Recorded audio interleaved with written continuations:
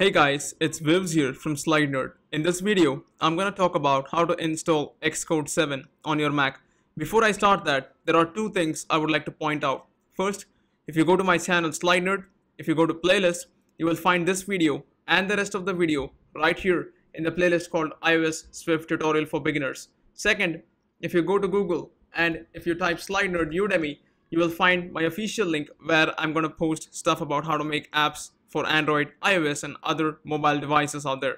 So be sure to check these two links. First, going back to Google, let's download Xcode by simply saying download Xcode. When we do that, the first link is from developer.apple.com. Let's open that link in a new tab. So immediately, I'm presented with this page where I get the option to download Xcode 7. I'm going to select this option here, which happens to be the latest Xcode at the time of recording this video. Immediately, Apple is going to ask me for my account and ID. Apple ID is free to create. If you don't have it, just select the first option, open that in a new tab, and take a look at all the details that you need to fill to create your Apple ID. Details includes stuff like your name, your Apple ID and password, security questions, date of birth, email address, mailing address, email preferences, and finally a verification. It's free to create and you can do it within 2 minutes if you don't have an Apple ID already. In my case, I already have an Apple ID, so I'm just going to enter the username and password for that and hit sign in button over here. Immediately, I'm taken to a page where WWDC live streaming is being displayed to me. I can still download Xcode by going down here in the section where they talk about technologies, and there is Xcode right over there. When I click on that, the last tab here is download. Let's select the tab and hit the download button here, and there you go. On the bottom left corner, my Xcode has started downloading. Depending on your internet speed, it's going to take anywhere from 20 minutes to 5 hours. After the complete file has downloaded, it's right here on my desktop. Let's double click it and start it. At this step, you notice that Xcode is going to perform some verification. Let that verification complete instead of just skipping it to ensure that it is not corrupted. After the verification is over, I'm taken to this screen where it says drag and drop Xcode into applications. Let's do that. Just drag it and drop it inside the applications folder. Immediately, you will notice this dialog that says preparing to copy Xcode to applications. Now it's a 4 GB file, which means it's going to take some time to copy right from your desktop to your applications folder. Once the install is complete, you can go here to applications and you can start Xcode right from there. The first time you start Xcode, you're going to get this dialog that says verifying Xcode beta. Let that verification complete. Once the verification is complete, I get this message saying Xcode is downloaded from the internet, you want to open it. I will say open here. After a few seconds, I get this screen here that says Xcode iOS license agreement. I'm just going to click agree over there and it's going to ask me the password. After entering the password, just click OK over here and Xcode is going to start installing stuff. And immediately we see the home screen of Xcode start where we have our existing projects on the right hand side and some options on the left hand side. If you installed Xcode for the very first time, then you have nothing here on the right. To make a Hello World application, you can select either option 1 or option 2. Option 1 will open up an editor where you can type whatever you want and you will see the output of that code without hitting build or compile or anything of that sort. Option 2 is where you can make your iOS application.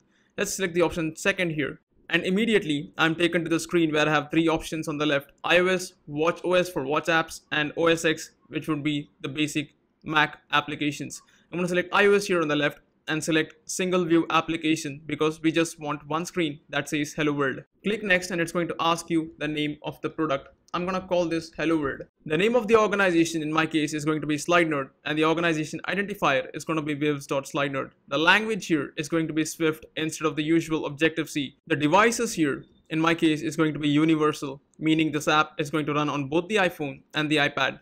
And I will hit next at this point and it's going to ask me where I want to save all the examples. In my case, I have a folder where I save all my iOS projects and Android projects separately. So I'm going to select this iOS projects folder here and I'll go at the bottom and I'll say create a Git repository on Mac. Now this Git repository is simply going to let me upload my project to a site like GitHub or Bitbucket. So I will just hit create at the bottom. Once done, I'm taken to the screen where Xcode has started and it is showing the structure of our project. I can just double click it and make sure that it takes the full screen space. On the left side here, you will notice that at the top we have this area called the project navigator. Inside that, you have all the files that are related to your project. For starters, all the Swift files are what the developer sees and works with. That would be the code. The main.storyboard is what the user sees, is the user interface of your app. In our case, it's this white screen that you currently see out here. You can run the app right now by going at the top. Right here at the top left corner, we have the option to run the project, which is called build and then run the current scheme. We can select which device we want by just clicking on this area here, and you will notice that we have a list of devices. Even if your list is different from mine, you can run it on any device for now and then add more devices. Let me show you how we can do that as well. Let's say I select the iPhone 5s for now and just click run here at the top. The iPhone 5s simulator here uses iOS version 9.0. Right now you see this white blank screen, which is the same as what we have in the main.storyboard file, which is why I mentioned earlier that this is what the user sees. So if you want to display hello world here, you need to edit this file. In other words, you need to add a static piece of text. The widget that you can use to add a static piece of text would be a UI label in iOS. If you go down right here to the bottom right corner, you see this area where a view controller, storyboard reference, and some other things are given. You can even scroll through the list of items.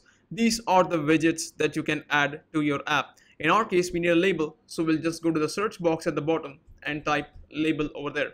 Once we do that, notice it says a variably sized amount of static text is a label.